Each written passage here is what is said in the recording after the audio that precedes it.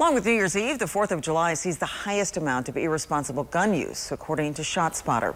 One Missouri mom knows the pain celebratory gunfire can cause all too well and has used that pain to advocate for change.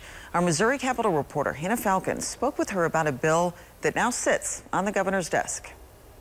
It's been a long time coming, but after over a decade of trying to ban celebratory gunfire, the governor is expected to take action on a bill that would do just that very soon. An American flag drapes over the Missouri Capitol as Jefferson City prepares to celebrate the 4th of July. But for Michelle Shanahan DeMoss, this day is a reminder of what she lost. Just like you hear the clock ticking in our house, it's like there's no person slamming through the door or calling me.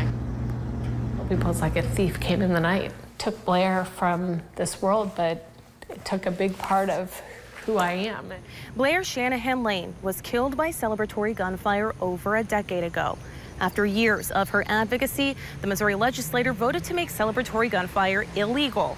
I guess that just speaks to how long it takes for some bipartisan legislation to get passed. Now the finish line is in sight, as the governor's office tells me he will take action on the bill next week. Governor Mike Person said he supports Blair's law. I started it, and I have every intention to finish it. Reporting in Jefferson City, Hannah Falcon, KY3 News.